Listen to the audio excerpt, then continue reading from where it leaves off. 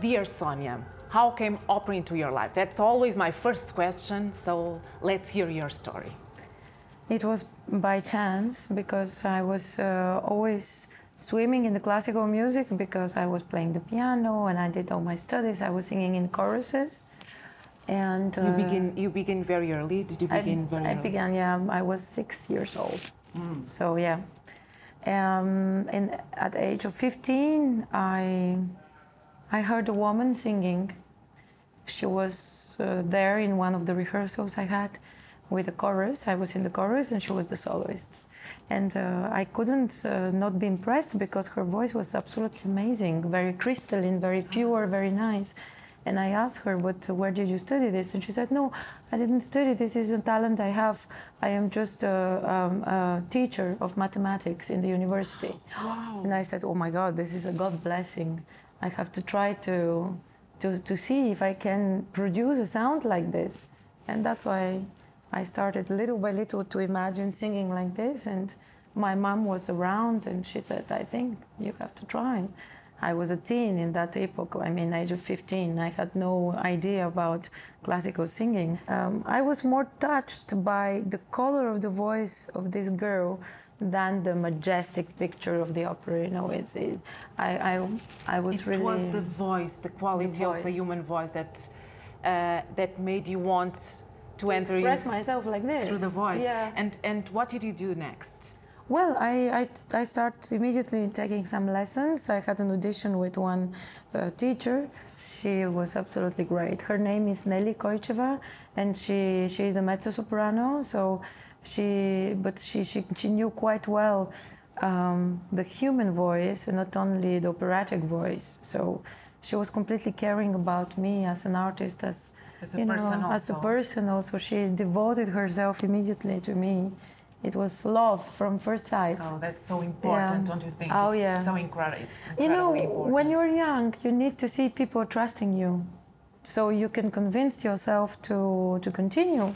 And you have to have strong bases also. That's so important in order so that you can express yourself. So I was doing parallelly the piano and the singing together, but singing was private.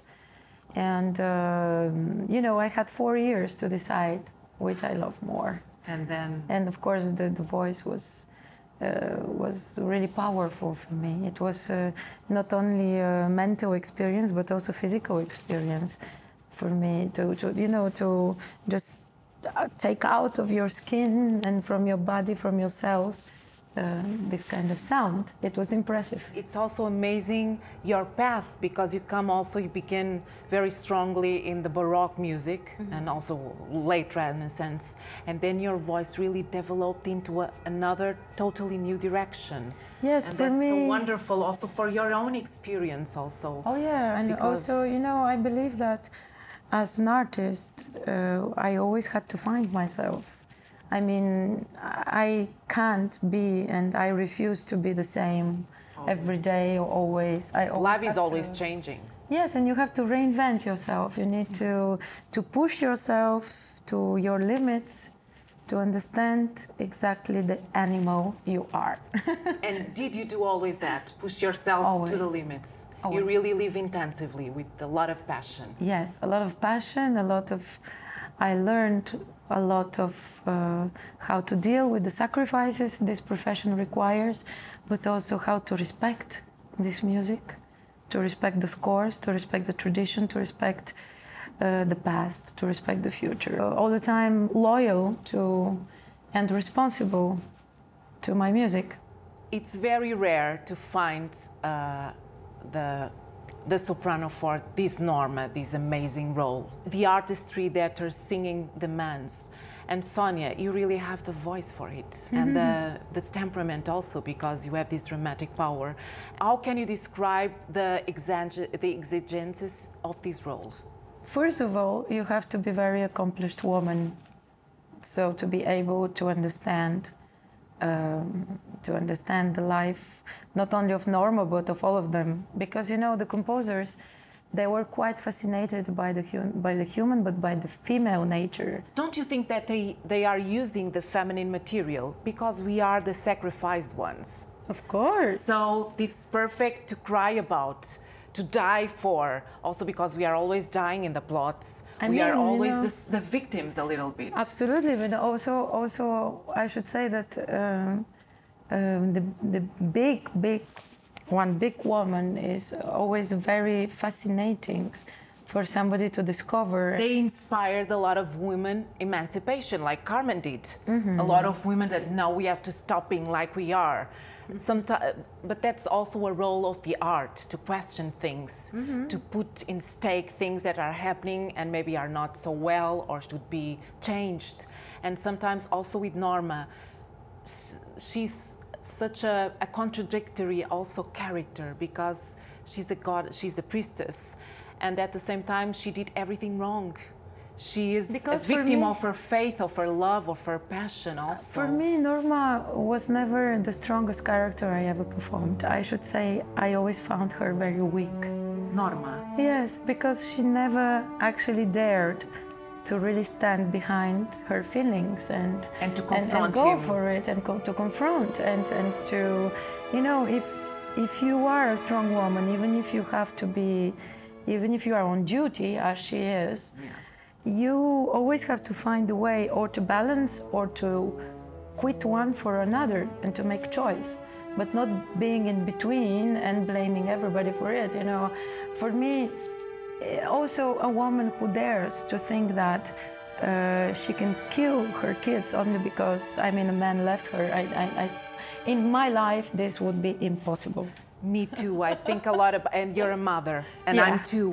And for me to think, because she uses the kids also to to try push to him. hurt him, but also there are some explanations that say that she didn't want them to become slaves, Roman slaves. Yeah, that but I can be. think her first impulse was to hurt a him. jealousy. Okay, I'm going to destroy the fruit of our love. Yeah, this is a huge weakness for But me. she doesn't go. She's not Medea. No, Medea is She completely has different. really a sense of what is good and what is wrong. She has limits. Of course, and that- hopefully. And that's why she's so tragic, because Because by the end, she pays everything, right? And I do believe that, of course, Polione has a big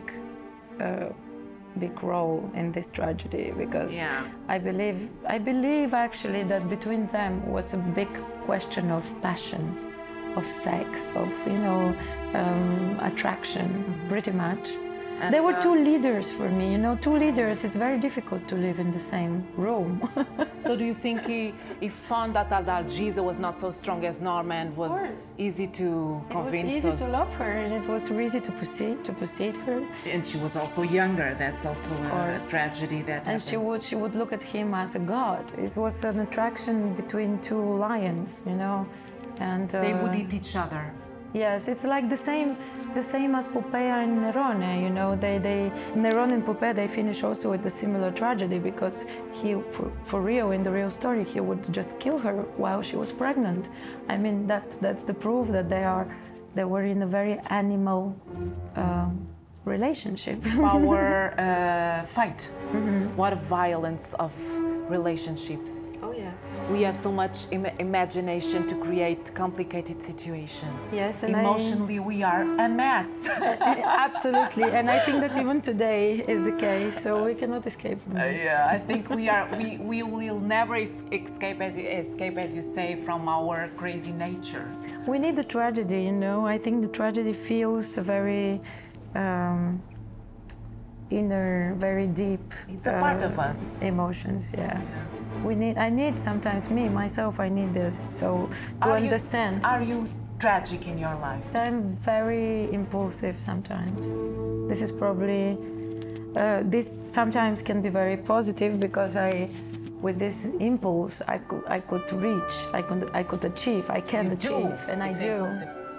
But when it's about work, the impulse with the intelligence gives results.